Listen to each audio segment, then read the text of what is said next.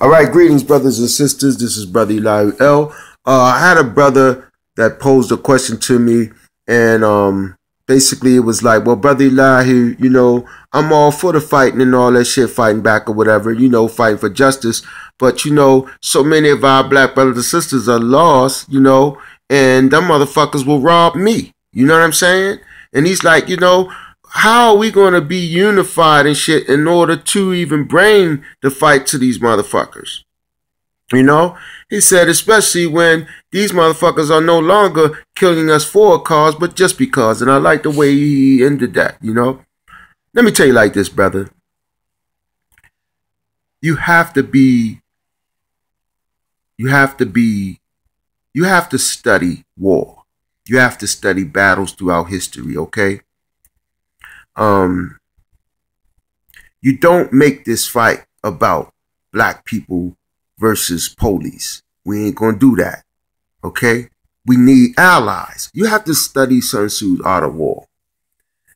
We need allies, something that we lack, okay? So in order to bring in allies, then we need to make the war and the fight about the have-nots versus the haves, okay? We're going to make this a poor people's war. All right? When you do that, then you bring in the Latinos. You bring in the Puerto Ricans. You bring in poor whites. You want to make this shit about the have-nots versus the fucking system. And the police are included in that system. That's how you make this war. You understand that shit?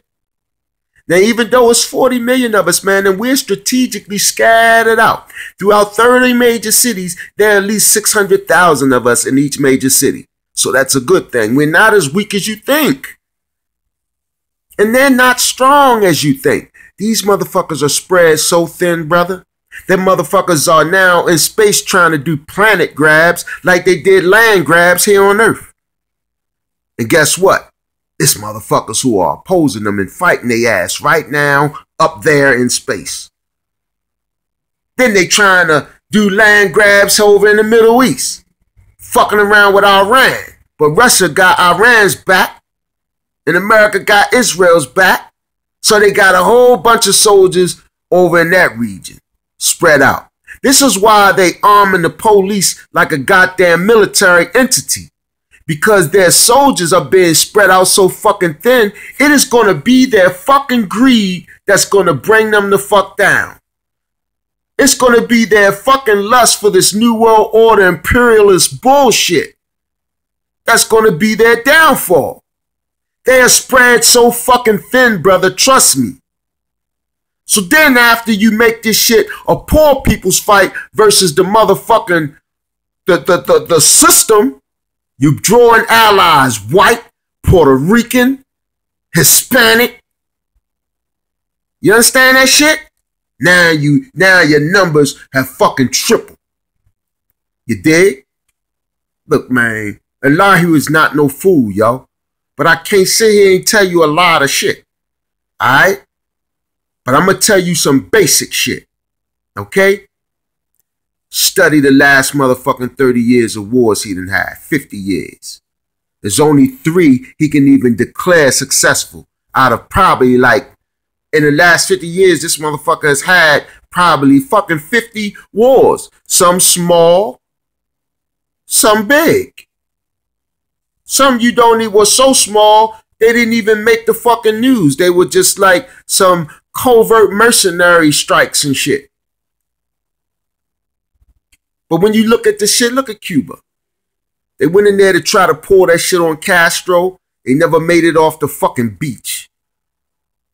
That was 50 years ago. They never went back fucking with him since. Not with no motherfucking army. They tried to assassinate him. They tried to hire some mercenaries to snipe him and poison him and shit like that. But they never took a fucking army back over there. You know why? Because the motherfucking peasants over there fought. Look at Vietnam. 15-year war. Fucking rice farmers. Look at the Native Americans. The motherfuckers use guerrilla war tactics. You have to use guerrilla war tactics. Do not bring the fight to the cracker. Make him come to your territory where you know. Make him come and make this an urban guerrilla war. Use your terrain that you're familiar with. See, these motherfuckers used to fight in what's called rank and files and shit. Rows and lines. Then had fucking cannons mowing them the fuck down. Real stupid ass motherfuckers. Till they start fucking with that Indian. That Indian was popping their ass from trees. Coming up from out of the motherfucking brush. Dressed like a goddamn bush. Picking their asses off. That's guerrilla warfare. You understand? So by the time they fought the motherfucking British with that rank and file shit, and then they had to fucking with the Indian in a few more battles, and then they got to the Civil War with more of that dumbass rank and file shit, they got wise. Then they start developing motherfucking guerrilla warfare tactics, camouflage and shit like that by World War I. Okay? The Mexican-Spanish-American War, the War of 1812, fucking around with Mexico. Mexico got down for their motherfucking crown. The Indian got down for their motherfucking crown, yo. Cuba got down for their motherfucking crown. So you have to fight, man. You cannot be scared. These motherfuckers are spread so thin, trying to do planetary land. Now they're trying to do planet grabs like they do land grabs here. So they got soldiers and all they motherfucking, a big part of their motherfucking military and industrial strength going to fucking Star Wars and shit. Then they trying to do this fucking Iran thing. So they got all the soldiers over there. So now they trying to arm the motherfucking police in all the motherfucking major cities throughout America, arm them like they some kind of military regime. So then you must appeal to the black brothers and sisters who are part of the police departments, National Guard. Tell them if they come out from amongst them that we will welcome them gladly. And they will not be harmed. Appeal to their motherfucking sense of righteousness and sense of motherfucking kinship. Let them know that they turning their motherfucking weapons on their own kin and kith. Motherfuckers that look just like them, they mama, they daddy, they brother, they sister, they sons and daughters. And I guarantee you'll see at least a quarter, if not a third of them, go AWOL. You'll see it. Appeal to the motherfuckers that's working in the prisons and shit. To give up them motherfucking keys. Open them goddamn cells and free our motherfucking strongest of the strong. And if they won't do it, then that should be one of the targets that we hit to free them. You must make your strike simultaneously, brother. That's how you do guerrilla warfare. Never hit one target at one time. You want to hit 4 targets at the same fucking strike of the fucking minute. And when you do that, you spread their motherfucking forces thin some more. And when you hit those 4 targets at the same simultaneous minute, you have another motherfucking 4 targets to hit maybe like fucking 10, 15 minutes after the first strike of 4. That's how you do this shit. You have them running around like chickens with their head cut off. But you need a good, strong general. And the strongest generals that I know are your motherfucking ex-veterans. Your old heads. Find the motherfuckers who was in Nam.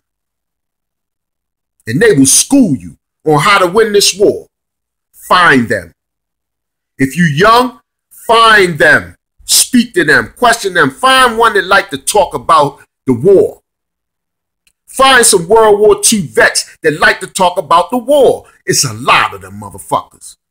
And you sit there and you shut the fuck up and you listen and you let them talk. And when he slow down talking, you wake his ass up again with a question.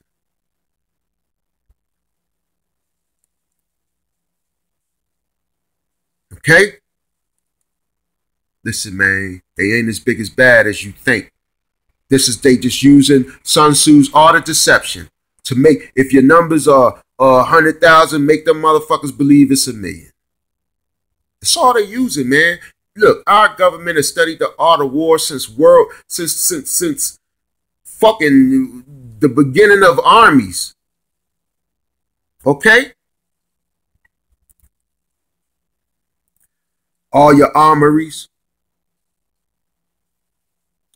any kind of like naval bases.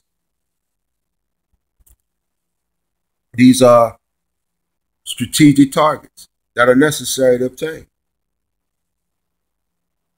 Acquiring some of these motherfucking Navy ships. You're going to have to do these type of things. Strategic strikes simultaneously. Never one strike. Never one strike. Always strike in threes. Always strike in threes. 3 targets a clip. 3 targets a clip. 3 targets a clip.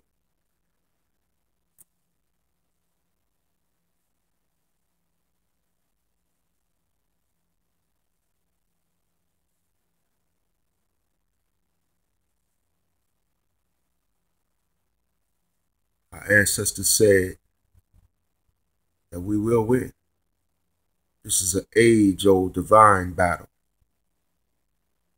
between the forces of dark versus the forces of light. This battle was written in the book of God's remembrance since the creation of man.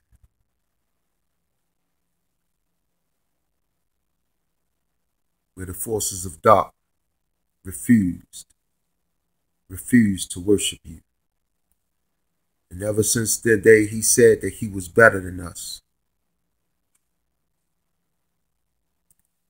which was the day you was created, black man, his declaration of war has been upon us. This ain't start with no goddamn Trayvon Martin. This shit started billions of years ago. In the motherfucking heavens, it started.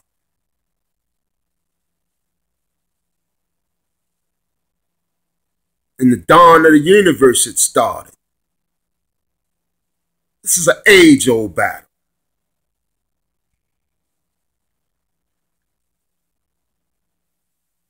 All you niggas sit up there and call yourselves gods. You niggas saying you gods. Well, let me tell you something. God, the Ancient of Days, who sits upon the throne, he has an army. He has an army, myriads and myriads of archangels, cherubim and seraphim, flame-wielding seraphim, to defend the throne. He has defended his throne to all comers. That is why he is the Most High. That is why he is a higher, higher. That is why he is the Ancient of Days. He ain't no punk. So you call yourself a god, nigga? Then you fight. How the fuck you gonna call yourself a god and you a punk? This is Brother Eli'S.